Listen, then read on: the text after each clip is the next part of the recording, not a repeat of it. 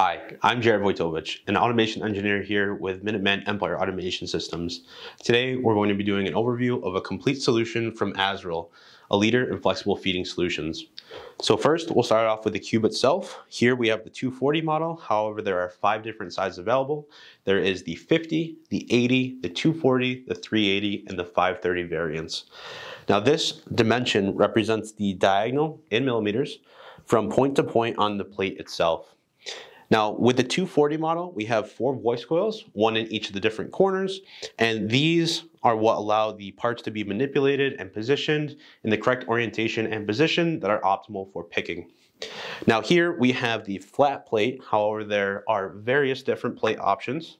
As you can see here, I also have a slotted plate, and then I also have a diamond pyramid plate that is great for parts that tend to roll. So this is considered their anti-roll plate.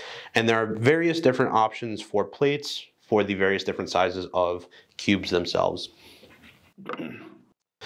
Additionally, we have Asyril's new Asyfill system. So this hopper has a smart sensor that is incorporated that actually detects the load that's in the hopper itself, and it automatically adjusts the amplitude and frequency to optimally deliver the parts to your plate itself.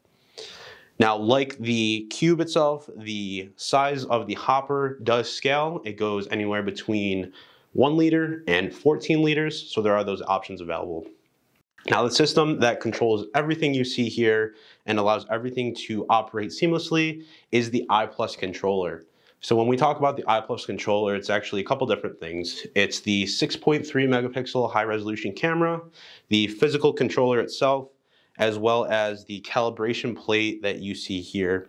Now, all the different sizes do come with this calibration plate. If you do choose to use the I+ controller, this actually just goes in place of your plate itself and allows the camera to calibrate and get your pixel to millimeter ratio, which is useful later on when you do your recipe programming and robot calibration.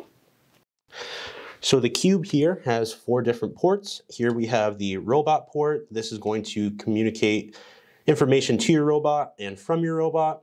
We have the Asycube port, which will control the Asycube itself, the vibrations, as well as the hopper. We have the configuration port, which is the port that you'll use to go in and change your different settings, as well as set up your recipes. And we also have the camera port, which is providing power and signal to the camera over PoE. Additionally, on this model itself, we have GPIO. However, this can be changed out to be an adapter card for EtherCAT, Ethernet IP, and Profinet. Now you might be asking, okay, why would I want to put Asyril's vision system on their unit?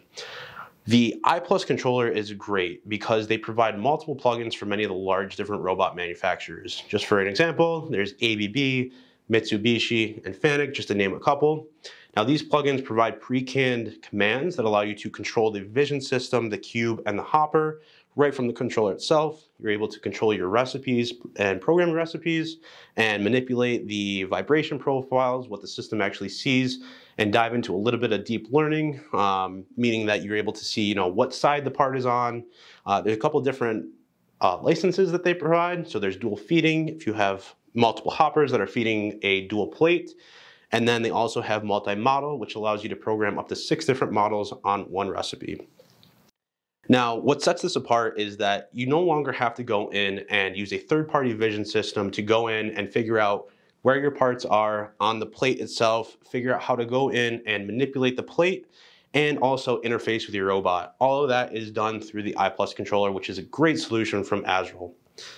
So thank you for overviewing this system with me and going through and learning a little bit more about Asyril in general. Be sure to subscribe and check the description down below for more Asyril related content, as well as many other solutions that Minuteman Empire Automation Systems support. Thank you.